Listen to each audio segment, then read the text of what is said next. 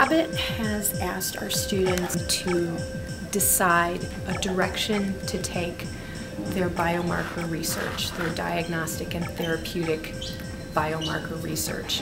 We're trying to help them research biomarker technology and seeing if they should shift it, because they want an outside group with a new perspective to help them. Which means that what they're actually doing is trying to push Abbott into the future of where they think biomarkers might go.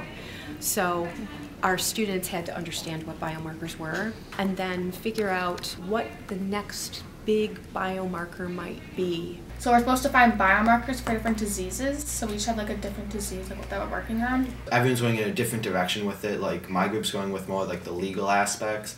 Some groups are going with more how it's going to help people. Some people are just going with is it going to work? Our group is working on therapeutic and diagnostic measures of that, and the way that we're going to branch off is just finding more, not creative, but just different treatments and ways to deal with those issues. We're doing labs, we're experimenting with molecules and tinkering with molecules.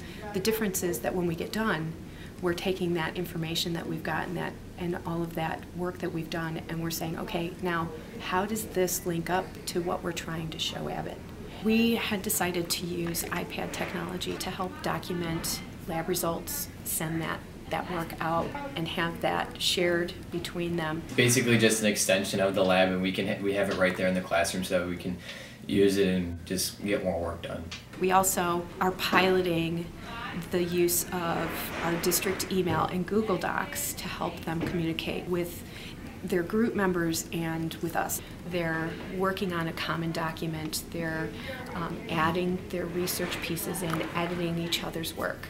Well, we use the Google Docs is really amazing because we can open up a document, and we at the end of the day we always share all our information, and we send it to the teacher so she knows what's going on, what we're doing. And so we have this document, and each person in our group can write something all at the same time.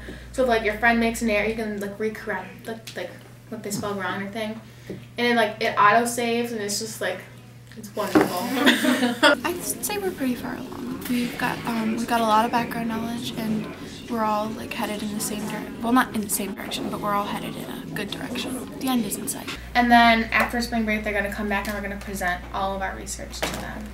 It's a big responsibility, but it feels good though because they're putting something into our hands to take care of for them.